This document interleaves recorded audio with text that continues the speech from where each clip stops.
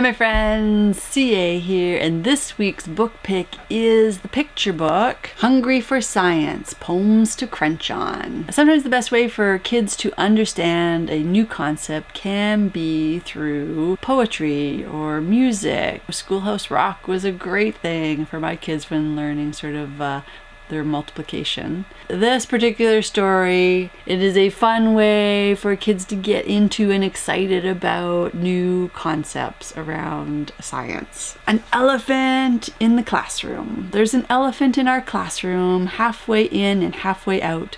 While squeezing through the doorway, he got stuck beyond a doubt. Things in motion stay in motion. Things at rest, rest. We must use force to move this beast, called out Arabest. Gravity might help him if he falls through the floor.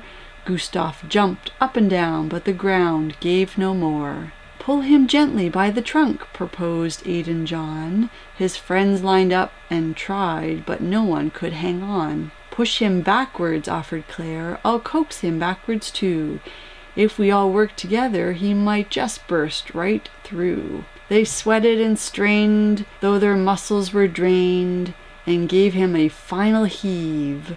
By the end of the class, that great pachyderm mass could finally happily leave. So the illustrations in the book basically incorporate children discovering science, asking questions. They're colorful, so when kids are reading the poems, they're easy poems, focusing on the topic, and then the illustrations are kids actually demonstrating or experiencing whatever it is they're trying to talk about, so it can be relatable to kids on both fronts. So if there are new words in there, both understanding and just pronunciation, there is a glossary at the back of the book, as well as a little bit of a description on some of the topics covered, whether it's magnets or seasons or structures. So that's this week's book pick, Hungry for Science, Poems to Crunch On. I'll include more information on the book in the description below, should you be interested in adding this to your own home library. As always, you can find me here on Wednesdays talking about books for kids, perhaps books you hadn't thought about adding to your home library. If you like this content, like to see more content like it, be sure to give it a little thumbs up. If you haven't already subscribed, don't forget to do so, and hit the bell icon for notifications so you can find out when more videos like this are published on the channel. And until next time, one to beam out.